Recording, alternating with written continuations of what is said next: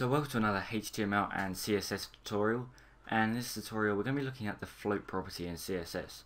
And this is basically like, it's almost like the text align but for divs and images and things like that. So what we're going to do is we're going to create two divs, just duplicate those, and we're going to give these IDs. So I'm going to give the first one ID of 1 and the second one an ID of 2. So we've got 1 and 2. Right now we won't see anything because those are just empty. So we're going to give them some basic styles. So here we're going to do 1, and we're going to give it a background color of green. We'll also give it a width of 300 pixels and a height of 300 pixels. Just like that. So that is the first one, and to save time what we're going to do is we're just going to copy and paste this, rename this one 2 and change this to red. So here we've got these two basic boxes using IDs, and we're just going to launch this in Chrome.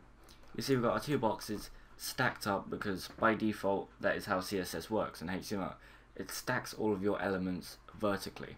Now we want the green one to be on the left where it is right now. I want the red one to float over to the right, so almost to be aligned to the right. So we can do that simply by going float and set this to left,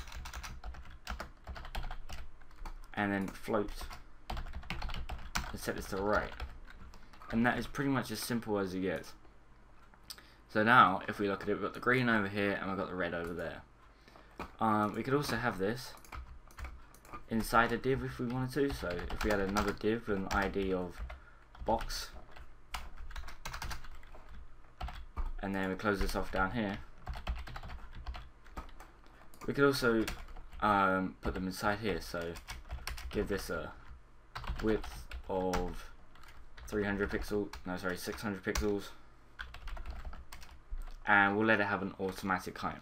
We'll also have a background color of blue, just in case we need to see it.